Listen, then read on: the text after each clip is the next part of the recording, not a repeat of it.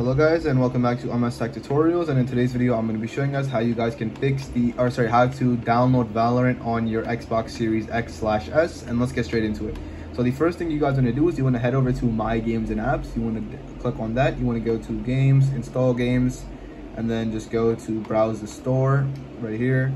From here, basically what you want to do is first you want to type in Valorant in the search bar, and once you type in Valorant, you can probably just type in V, it's gonna come, basically it's gonna say Valorant is right here, but you can't actually download it. And in order to download it, you need a code, and you can get that code by signing up for the console limited beta. And I did make a video about that if you guys want to watch it. But basically, once you do get that code, what you want to do is you want to actually go to the store, and you want to scroll all the way down to redeem. From redeem, you basically want to put the code in this area, and once you do, the game will pop up and you will be able to download it. And that is it for the video. Thank you guys for watching. Make sure to give the video a thumbs up, subscribe to the channel, and have a great day.